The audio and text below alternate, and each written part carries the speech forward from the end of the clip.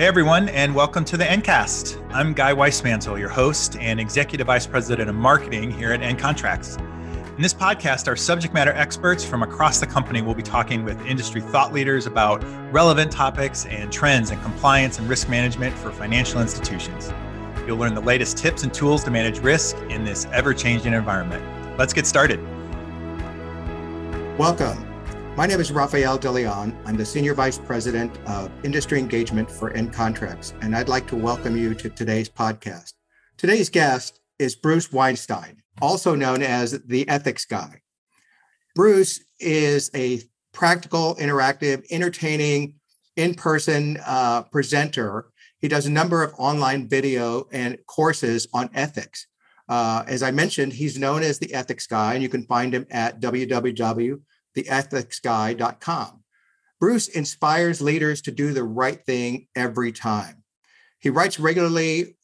He writes a column regularly on ethical leadership for Forbes magazine. His books include Ethical Intelligence, The Good Ones, 10 Crucial Qualities of High Character Employees, and for kids, Is It Still Cheating If I Don't Get Caught? Bruce clients around the world have included the Ford Motor Company, Marathon Petroleum Corporation, Societe Generale, Mutable Investment Company, and hundreds of other companies that know the key to their success is the high character of their employees, managers, and C-suite executives. I've gotten to know Bruce through his speaking engagements at banking associations, and we developed a friendship from just reaching out, and we both share the same hometown of San Antonio, Texas. So Bruce, welcome. It's great to be here. Thanks so much for inviting me. Thank you. Well, before we get into our topic on what is accountability, I'd really like you to kind of address where is it that bankers normally engage you and where do you usually address them? And what are your thoughts on that? It's a great question, Rafael. It's usually the compliance department of a company that will have an ethics day or an ethics week. And so each year they're looking for a different ethics speaker. And they often like to bring somebody in from outside of the organization. So you mentioned that I spoke at Mubadala Investment Company in the United Arab Emirates. They had a compliance week, the same in Egypt and Marathon Petroleum. But I think what's fascinating about that is, well, the upside is that it's an opportunity to talk about ethics from a fresh perspective. The downside is I think it conveys the impression that ethics is a one and done thing, that it's just something that you need to look at one day a year or a week out of the year, and then, okay, I've got it, as opposed to being a daily, not struggle, but worth considering on a daily basis in overcoming challenges that we have. And so it's a good first step for companies to do this, to have an ethics day or ethics week, but it's not enough. I mean, companies spend lots of time looking at preventing sexual harassment, racial harassment, promoting diversity and inclusion. And those are not one and done things. And by the same token, ethics should not be one and done either. So, I totally agree with you. And I think there are some parallels we can draw from that with, what our company does in terms of risk management. And again, risk management, as like looking at ethics, should be kind of a fluid process that is ongoing and continuously looking to adjust, readjust, monitor, reevaluate, and assess, because the path is always changing. And for me, one of the really good reasons that I wanted to have you on here is I think this ethical issues are really so important. And you bring up a good point. Why are they just done at discrete moments at banks? Is it done to check the box and, all right, we've done this? Versus I see kind of ethics in a larger way. And again, I've got a number of courses back from my college days in philosophy as well. So I really kind of gravitate toward this. But I think in this day and age where we're seeing kind of a blurring of lines of norms and ways that we do things, that ethical behavior is so much more important in a days when we're saying there's alternative facts or, we can have kind of two sets of doing things. So ethics for me kind of gets down to what is it that I'm doing that's coming from within? How do you understand that? It's a great question. And you may remember a couple of years ago, the Nobel laureate Paul Krugman wrote a piece about zombie ideas which he defines as an idea in politics or economics in his case, that should have died a long time ago, but continue to roam the earth. And so borrowing that metaphor, there are some zombie ideas about ethics that deserve to be sent to the cemetery for good, but they continue to walk the earth. For example, ethics varies from culture to culture. Absolutely incorrect. For example, several years ago, I was speaking to business aviators, pilots who fly C-suite executives around the world. And a member of the audience said, the problem is sometimes when we go to countries where it's expected to bribe officials, our C-suite folks can't even get into the airport unless we pay off the officials at the airport. So there's an example of a practice that apparently is widespread, maybe accepted, but just because a practice is accepted doesn't mean that it is acceptable. Bribery, this is a great issue where, there are not right or wrong perspectives on this. There are not cultural differences. Bribery in the United States, in the United Arab Emirates, in Egypt, in Australia, it's wrong. There are lots of ethical issues where reasonable people can disagree, but bribery is not one of them. So the practical implication of that is, well, if I just say no to bribing officials, I won't be able to do business in that country. Exactly. That's right. Did you ever see the movie Citizen Kane? Years ago. There's a character in Citizen Kane. For those of you who haven't seen it, it's routinely listed as either the best or one of the best American films ever made. And it's about someone loosely modeled on William Randolph Hearst, somebody who values money above all else and ends up destroying his family and everyone he loves because of his pursuit of money and power. And one of his friends, after Charles Foster Kane dies, I'm not giving anything away because you learn about that in the first scene, but one of his old friends says, there's no trick to making a lot of money if all you want is to make a lot of money. And this is the problem with the zombie idea that ethics varies from culture to culture, because yes, making a profit is important. I mean, that we live in a capitalist society and much of the world is a capitalist world, but that doesn't mean that profit is the only important value. There are other values such as honesty, for example.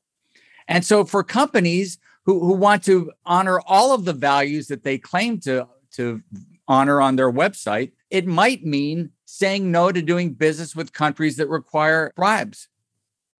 I think these are great topics. And before we get into the topic of accountability, there's one other question and I've heard you address this, and I'm going to ask you to address it again. What do you see as the difference between ethics and the law? It's a great question. And good societies, good compliance professionals take the law very seriously. But for any law, we can and should ask, is it right? Is it fair? Is it just? And sometimes there are no relevant laws to speak of when we find ourselves asking, what's the right thing to do? For example, suppose I invite you, Raphael, to participate in a project where I could really benefit from your knowledge and skill, your expertise, your high character.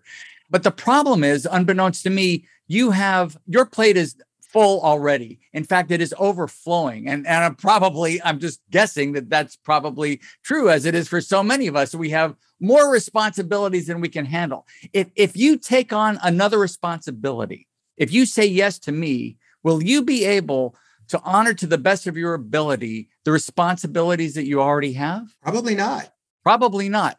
So would it be legal for you to say yes to me? Yes, it would be legal. It would be legal. But would it be right? It probably wouldn't be right, because you would not be honoring your obligations to people you've already made promises to. And that's one, I think, a rather commonplace example, or rather an example that a lot of us can relate to, of a practice that might be legally permissible and yet wrong. So I think without even having tried to set that up into moving into our main topic, I think that really just goes hand in hand. And you discuss that in your book, The Good Ones, of accountability, of being, if I'm overcommitted and I'm not honest with you. So let's jump into the topic. What is accountability? And share with me your thoughts on that. Thank you. Before I break down what accountability is, I'd like to set it up by saying something that has surprised me the last couple of years, because one of the things I love to do before I speak to a group is to do a pre-conference survey and ask folks, for example, which of these 10 issues are you most interested in discussing, since we probably won't have time to go into all of them. You mentioned the subtitle of that book, The Good Ones, is 10 Crucial Qualities of High Character Employees. So I just have, like on SurveyMonkey, one of the questions just lists these 10 qualities: honesty, accountability, courage, fairness, gratitude, and so on. And I would think that honesty would always be the top choice. And yet, over and over for the past several years that I've been doing this, not just in the United States, but all over the world, it's accountability that people want to talk about the most. And it's just fascinating to me that that's the thing. And when I've asked people, if you had to choose one of the 10, why that one? And more often than not, the answer is along the lines of, I don't see a lot of it here. Or my supervisor is not walking the talk, and yet he or she expects me to do that. What that question does is it actually unleashes a lot of hidden anger that's out there. And in fact, at one organization, I showed the CEO the results of that poll and said, over and over, people here are saying that there's not enough accountability. And he actually was surprised to see that. He said, well, we have to take this seriously. So all I have to do is ask the question, what's most important to you? And then listen to the responses. And sometimes it's surprising what we hear. It's fascinating because while I worked for the OCC in my 32 years, I taught a number of leadership courses. And one of them that we were talking about, we started with our kind of C-suite officials and worked on down. And it was amazing to me. And while I wasn't in that position, I was still an individual contributor within the organization, but chosen to speak on this topic. I was always amazed at how many people said, those above me aren't doing it. And my reaction to that is, yes, I get that and I see that and how that comes down, but I can't control those behaviors. What I can control is me. And so how do you discuss that then with people when they keep saying leadership at the top is not doing that? I know people have to walk the talk and it has to be modeled, and culture and organizations with strong cultures and strong ethics, it is modeled from the top. It's very visible. But share with me your response on that. It's a great question. And the thing is, if you're seeing the same problem coming up over and over again from employees in different workplaces with respect to the same organization, it does raise a red flag. And yet, I think what you're getting at is it's always easy to point fingers and say it's that person that's to blame. But here's the thing. I think ethics is really misunderstood as something that is an attempt to help bad people become better, good ones, or it's usually presented as a list of thou shalt nots, don't do this horrible thing or you'll be punished. But the way I look at it, and I know that you look at it the same way because we've talked about this before, it's really about helping good people making the best possible choices. So even if one is in a system, an organization where there are problems beyond yourself, it still behooves all of us to do the best we can. But the thing is, if the problem is so systemic and if the leadership is not taking it seriously, then there's another question that comes up, which is, why are you even going to stay here? If the problems are that deeply embedded, if the senior leadership does not take ethics seriously and it's crushing you psychologically, spiritually, emotionally, why stick around? There are other options. I know it's not always easy to jump ship, but it really has to start at the top.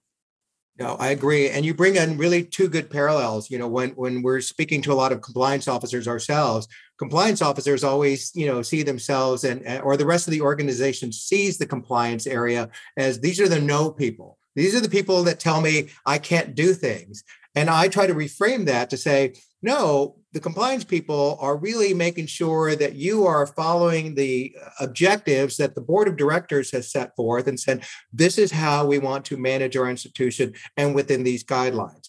And yet a lot of people get caught up in the excitement of, well, let me go after this deal and I could bring in this deal. I've seen in banks where all of a sudden, I know somebody and we can help finance the airplane. It's no big deal. Well, what particular expertise do you have in airplane financing? And why is this there at the bank? So you bring up good points for that. And then the second point you bring up is right now there's a really a war for talent. So you bring up a good point that people who are good at their jobs can go find other jobs and situations. And why would an organization want to maybe not consciously shoo people away or encouraging people to leave because of ethical behavior? So what does it usually take to get underneath this? Is it surveys like you're doing? Is it Gallup surveys? What is it? Well, I want to expand on a point you just made, which is that it is in an organization's own financial interest to keep the best and the brightest of them at the organization. So, we ask, why care about ethics? Why care about doing the right thing? Well, it's right for its own sake, but it also turns out to be a good business move. I mean, do you really want your high character, the deeply committed, honest, accountable people to leave not because they're not being paid enough, but because of the corruption or the culture at the organization? Wouldn't you rather change the culture rather than have to spend the time and money to bring new talent on board? Just from a forget about ethics for a second. That may sound strange for someone calling the ethics guy to say, but just putting ethics over to the side now, just from a financial point of view, it's in your own interest to take this seriously. No, I agree. What's in it for me? That's the question I think that people want to know. Right. And I think that's what it boils down to when people can see it from a different perspective. So let's get into the issue of accountability and how you see that and how that applies, what I would like to kind of talk about from the institution to the self. Yes. Accountable people do 4 things consistently. First, they keep their promises. Second, they consider the consequences of their actions. Third, they take responsibility for their mistakes. And fourth, they make amends for their mistakes. At the beginning, I said that accountable people do this consistently. Does that mean that to be accountable means you never, ever break your promise? Of course not. My wife, who's a compliance professional, by the way, likes to say, we can't be perfect, but we can always be good. We can always try to be good. We can always try to do better. And I think we might even think about this as aspirational in a sense, that however well we keep our promises, can't we always do a better job of it? And in fact, and I talk about this, in fact, I was just in Texas the other day talking about this, that keeping promises is my personal struggle, not because I don't intend to keep the promise when I make it, but I don't always do a good job of saying, well, let me check my calendar first before I make this commitment to you, because at the time, it seems like a great opportunity and I want to please the other person. But it really does make sense to check one's calendar before making a commitment. And so for me, and perhaps for some of your listeners as well, the challenge is to resist the impulse to make promises that we're not prepared to keep.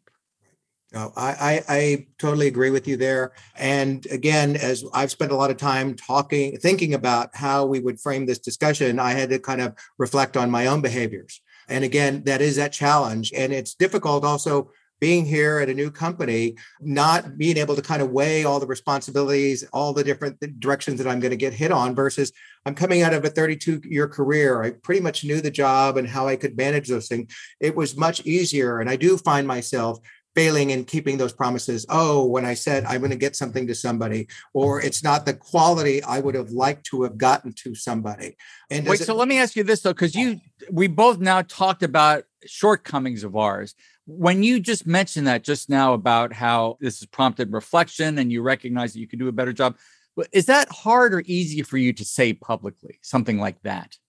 It has gotten easier with age and where I'm at in my career. I can honestly say that, but again, I find that I am able to be at a different point in life to be honest and reflective and really want to try to do better. When you were talking about these behaviors, and I had to go back and examine mine, that we're not all perfect. I had to look at my struggle in terms of working out and losing weight.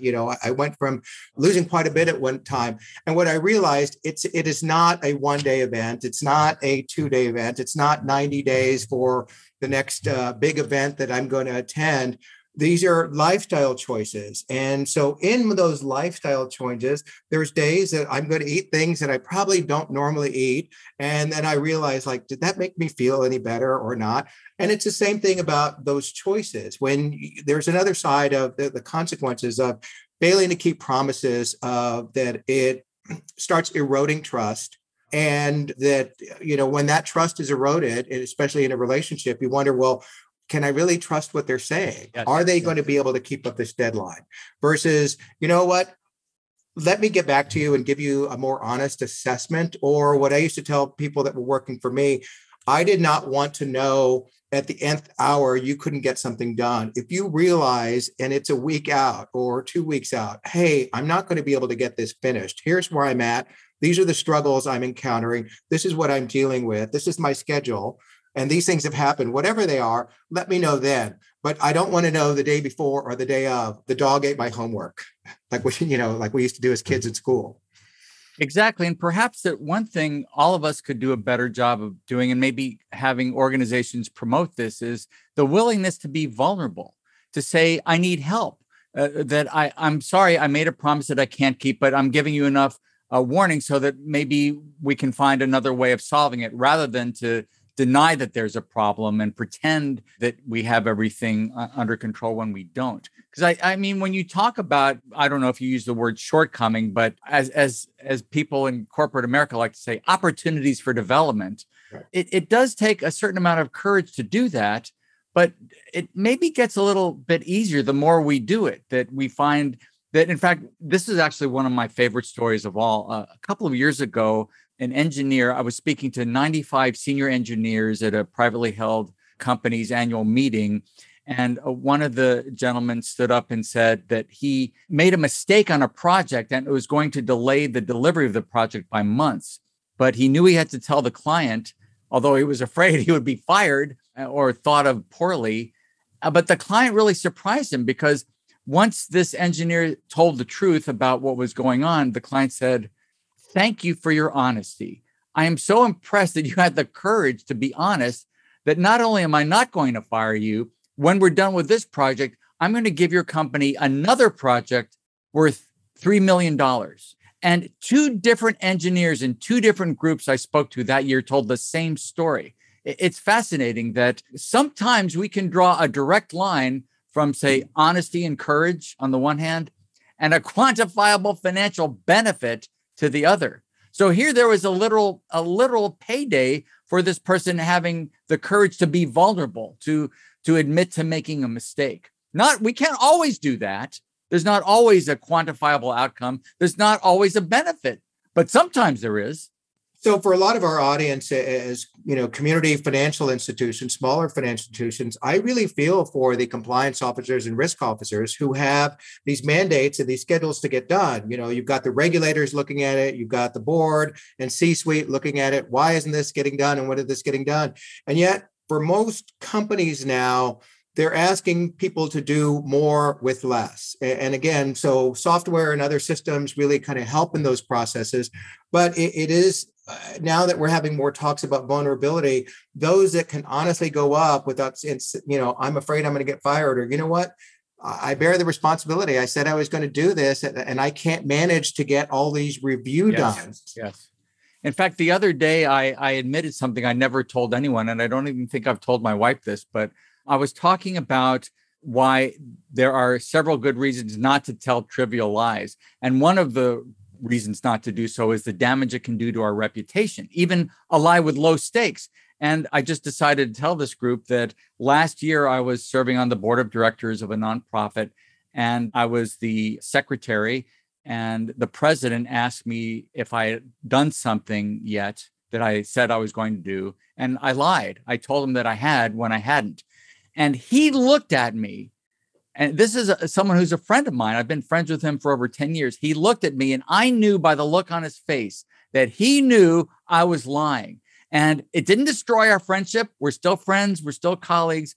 But there was that look of betrayal in his eyes. And I thought, like, this is just awful. It would have been so much better if I had just said, "Jay, I'm sorry I didn't do it. I'm sorry. I'll do what I can to make up for it," rather than to lie about it and to see that I had put a dent in the trust that I'd built up with him. It was horrible. Right. Well, the other way that I've kind of handled those situations is going back, even if I may have said yes or been incorrect or lied in that point, and going back and saying, because it's just kind of being caught in the moment, like, oh yeah, I've got this done. And then going back and owning up to it. Yes. And going back and kind of looking at some of the other qualities we're talking about there. So we've spent a lot of time talking about keeping promises. Let's talk about the consequences. I think in my mind, they're kind of laid out, but how do you talk about the consequences when you're looking at these qualities? Well, let me ask you this. Have you ever written a text or responded to an email in anger and then sent it? Yes. And I've gotten much better about not hitting send now, of actually typing it and getting it off my chest. But I've been guilty of that. And I see that Gmail now allows you to recall an email, but I think you only have 20 seconds to do it. It's not a great window. And I think some other email servers allow you to do that as well. But this, I think, is one of the great promises and downsides of technology, which is that it allows us to communicate more quickly than ever. But if we allow our emotions, especially anger, to shape what we do, then, I mean, I think we're more likely to say, I regret sending that, rather than saying, oh, I'm so glad I sent that. Yeah. Had we just cooled off for a moment, an hour, or just waited overnight, and you read it the next day and think, I can't believe I sent this thing. And then once it's out there for good. And in the book, I talk about a woman named Kelly Blazek, who sent a really nasty email to someone who reached out to her on LinkedIn. And the young woman who received it was so upset that she sent it out to Reddit and some other social media, and it became an international news story that almost destroyed this woman's career. And all she had to do, and in fact, the story is a little murky ethically, because what the woman on the receiving end, wasn't flawless in her behavior either, but she certainly didn't do anything on the level of what this, I forget the way she described herself, and I think it's in Cincinnati, but yeah, she was kind of like a mother of kind of helping find jobs or something like that. Yes, the mother of helping people find jobs. And, it is annoying, I think, when we get a request out of the blue on LinkedIn for help, especially when it's just a what can you do for me kind of email. So one can understand why Kelly Blazek would have been maybe a little ticked off at getting a request like this out of the blue for help. But to respond in the way she did, when you read the response, you think this person was really having a bad day. And by the way, I do want to come back to this issue of foul mood and ethics, but we'll put that aside for now. And, it's really a shame that, remember that movie Diamonds Are Forever? Yes.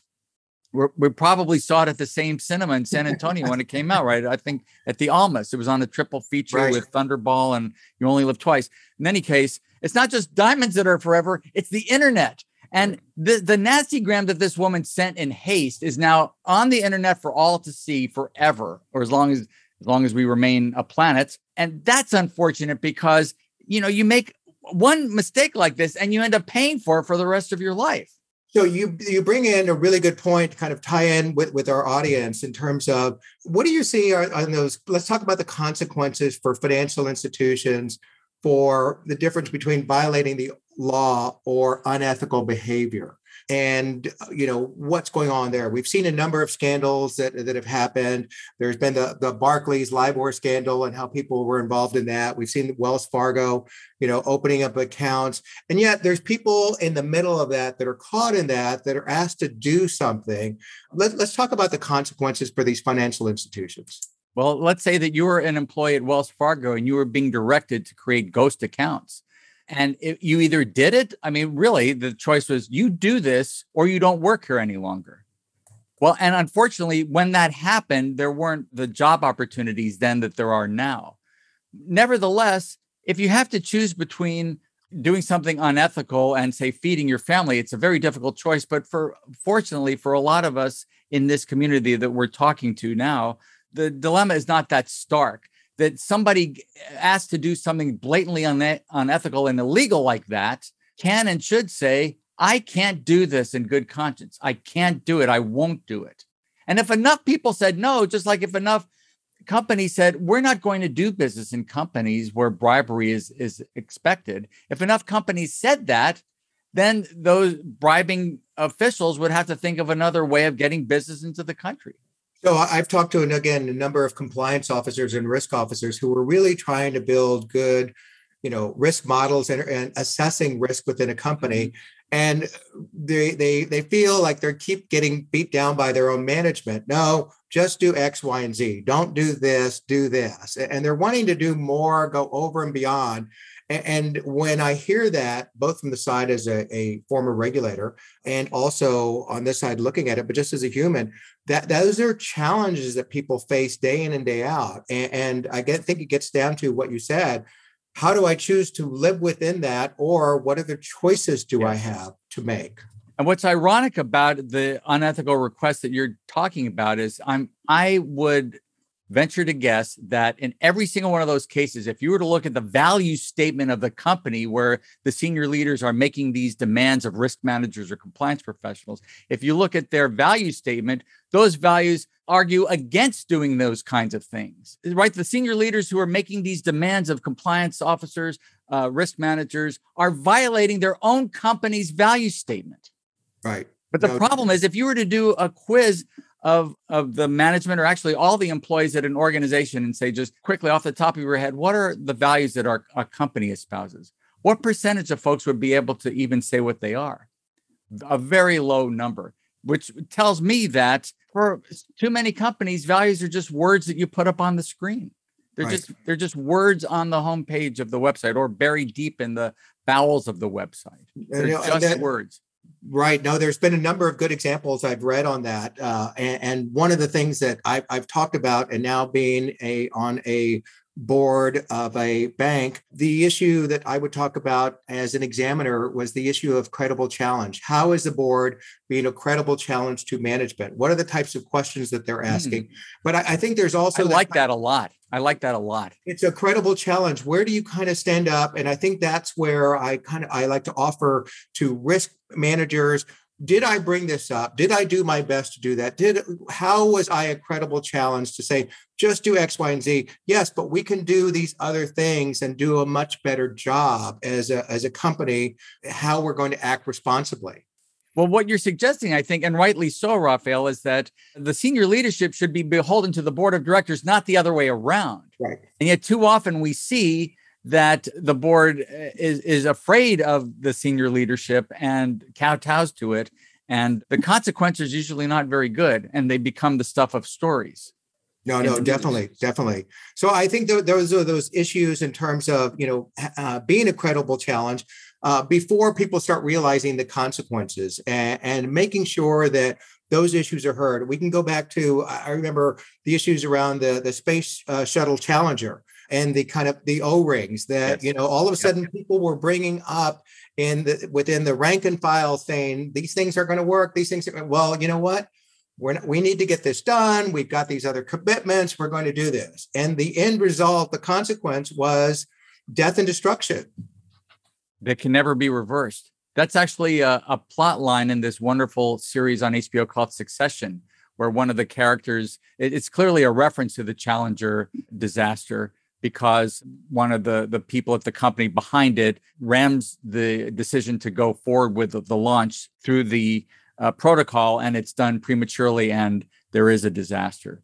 So it really, but I think what you're talking about, back to our issue of vulnerabilities, it takes humility for senior leaders to say, you know what, maybe we should listen to people who are warning us, even though they're in a different position in the hierarchy, but they know better than we do what's going on with this. Right. But it does take humility, don't you think? I agree. And I'll share with you an example of, within my first week of starting with Ncontracts, the CEO who values this and has talked about being humble and humility really demonstrated this early on. He told me before a conference call he asked me to join him on, I'm kind of worried about you being on this conference call. And I was like, why are you worried about me being on this conference call? He's like, because if I say something wrong in front of a regulator or former regulator, and I'm just as worried on the other side that I'm not going to have the answers to things he might be looking for me.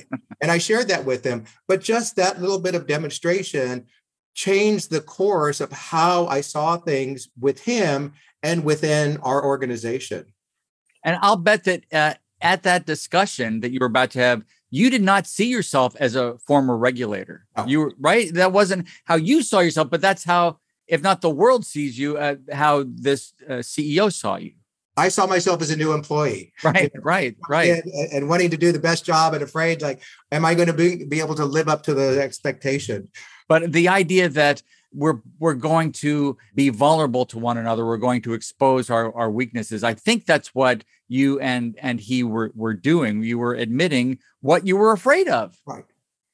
And there's very few opportunities that we have in this. And I think, again, there's been a lot of talk of vulnerability and how we display that. A lot of podcasts, Brene Brown, and certainly in her research and talks that she's done. But I think those are really key in terms of leveraging for everyone, myself included, how we do that. And it's okay to do that. Well, not only is it okay, but I think we respect other people more when they do that. And I suspect that, well, I know you just said actually that you respected the CEO more after he did that. And then he respected you more for your opening up that way. Right. Obviously, there's a limit to how much you can do this, but we're far from having to worry about doing it too much. Right. So we've talked about two of these components. So you look on at accountability of keeping promises and consequences. Let's talk about taking responsibility. I think, again, how would you frame it? How do you talk about it? I always ask audiences to vote anonymously. Taking responsibility for a mistake is a sign of strength. And what would you guess the percentage of people who say that it is a sign of strength is, generally speaking? In the several years I've been doing this, it's close to or at 100%, Oh, wow. which is fascinating to me, because if so many people believe that taking responsibility and owning up to a mistake is a sign of strength, why do we see so many shortcomings in this area? Right. Too many people who may say they believe that it's a sign of strength. When it comes to having to do it, we say, you know what? I don't want people to dislike me. I don't want people to think I'm a jerk. And so we don't do it. And yet, to your point about accountability, accountable professionals, accountable compliance executives, professionals, accountable risk managers can and must take responsibility for their mistakes. It's part of the job description, isn't it? Right. Well, let's say it should be part of the job description, but it is not. And one of the things that I've been doing for the last couple of years is helping companies rewrite their job descriptions, because I'm going to guess almost every single person listening to this, if you take a look at the job descriptions your company is running, not just in the compliance and risk management departments, but everywhere, it's an obsessive focus on two things: knowledge and skill.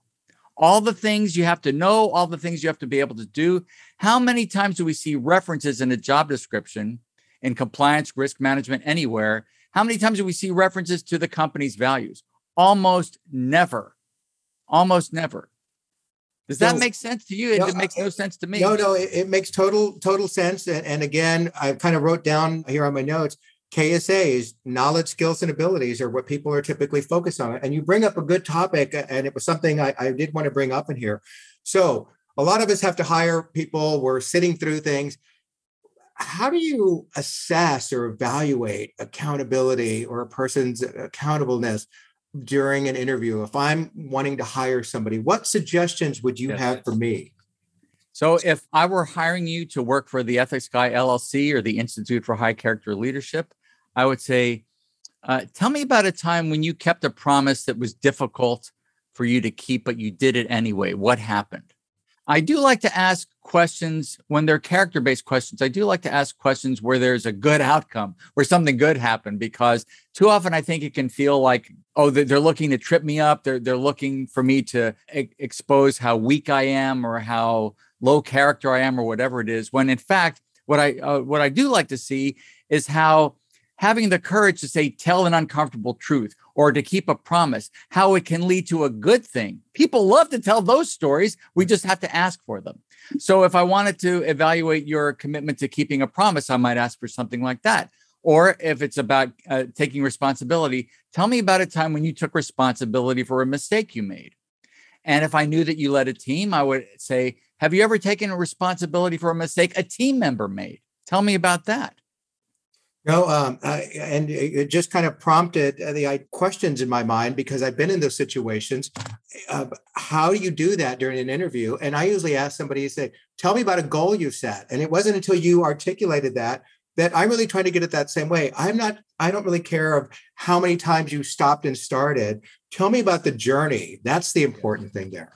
Exactly. And a question like that, since people are not used to being asked questions like that, and it throws people for a loop, there's nothing wrong with saying, I have one. I just need to think about it. Can I get back to you tomorrow? Right. And then also, though, for people listening to this who are on the market and are looking to put themselves ahead of their competition, I encourage you to offer the answer to that question at your job interview, even if you're not asked it and you won't be asked it. Offer because you want to show your putative employer, your future employer, that you're not only smart, that you're not only skilled, you're a person of high character. You're an accountable person. And here's the evidence of it. And I'm going to offer it to you, even though you didn't ask me for it. So, Bruce, let me, as we're kind of pressing on time, but we're just getting started, man. I know we could spend some more, and maybe we could do a follow-up series on this. You and I have talked about this before, and I would love to kind of draw this out some more. But what advice would you have for financial institutions that want to commit to ethical business? It's a great question, and it starts with, well, I would say that there are 4 steps. There are 4 steps to building and keeping an ethical culture, building and keeping an A-team. There are 4 steps. And in fact, I put these 4 steps into a mini book, a paperback book that's 16 pages. And anybody listening to this who wants it, if they just write to me, I'll mail it to them. I'll even pay for the postage.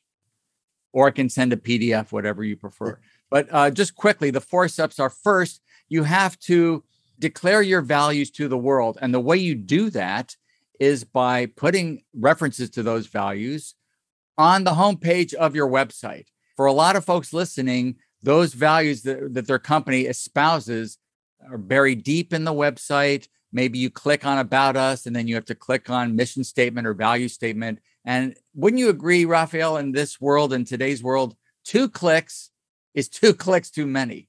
No one has time to do that. No one's going to do it. It should be right there above the fold, along with the products and services you offer. Number 2, you have to notify job applicants of the values they must uphold. And that means embedding references to your values in every single job description.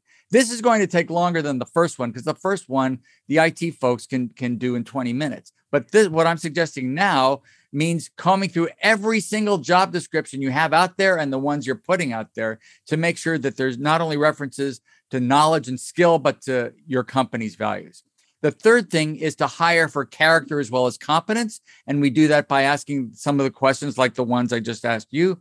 And the fourth is to share your success stories. We've talked about some already, like that when for example, that engineer who talked about how he landed a $3 million contract just by telling the truth. There were 95 of his colleagues from across the country, all of whom knew this fellow. In this room, I said, please raise your hand if you've heard, I'll call him Jeff. Please raise your hand if you've heard Jeff's story before. One hand went up, one hand. And it was Jeff's business partner, his engineering partner, who raised his hand. And I said to the group, does it make sense to you that one of the most inspiring stories I've ever heard, and that maybe you've ever heard, is this company's best kept secret? This should be well known to everyone. And there's a way of not spinning it, but presenting it so that it doesn't look like, well, yeah, hire us because our employees make mistakes. No, it's about how our employees care so much about doing the right thing. This is what they're willing to do, to have the client testify on camera saying, this is why I give this company so much business, because I trust their employees. And here's an example of it. That should be shared with the world. No, absolutely. I think, again, you've given really good, solid steps and advice in terms of looking at how companies can demonstrate their ethics, how they can demonstrate their values, and on the steps that we're talking about on accountability. I've learned a lot today. And again, I learned a lot. We continue our dialogue and our friendship. I would like this to see if we could evolve into other sessions where we kind of break down discrete portions. As you said, we're just getting started. But again, I know a number of bankers have heard you out there. You've spoken to a number of different banking organizations, in addition to the list that I had gone through on your bio. So any closing thoughts today? Yes. First of all, I would encourage anyone listening to this who has a question for us to address in a future episode to send it to you. And we can open the next episode with our take on this question, whatever it happens to be. And the second is I did offer this book called High Character Banking, 4 Steps to Success. So if you want the paperback version or the PDF, just write to me through my website, theethicsguide.com, and mention that you heard this discussion on Ncontracts podcast, and I'll send it to you. And just, if you want the paperback, just let me know where I should send it. I'm not going to put you on a mailing list. I don't like it when people do that. Well, good. I have that booklet. That's when we first met and started our conversation. So I think it was a great reward to be able to meet you and have this discussion today. So, I was at the American Bankers Association, and I felt I loved it. Was a great honor to present to 900 banking CEOs from around the country. I felt a bit straitjacketed because I love to have a discussion like what we're having with mics in the audience, maybe me with a handheld mic going into the audience. But I wasn't, for the time constraints and just the way the auditorium was set up with 20 minutes, I had to just stay put and speak for 20 minutes. The last time I spoke for 20 minutes without any audience interaction was at my bar mitzvah in San Antonio, I might add. And I don't like to speak like that because it should be more of a town hall discussion, not a lecture. So it was really great to meet you after that presentation and connect and feel like, now I can have some back and forth with the audience because I wasn't able to have that on stage. No, definitely. All right, Bruce, thank you so much for your time. It's a pleasure. Thanks for inviting me. Hey everyone, that wraps up another great episode of the Ncast, where we are able to talk with people on the front lines of risk and compliance across the financial services industry. If you liked what you heard, please leave us a review. And if you're not subscribed yet, we invite you to do so on your favorite podcast platform. Thank you so much for listening, and we'll see you soon.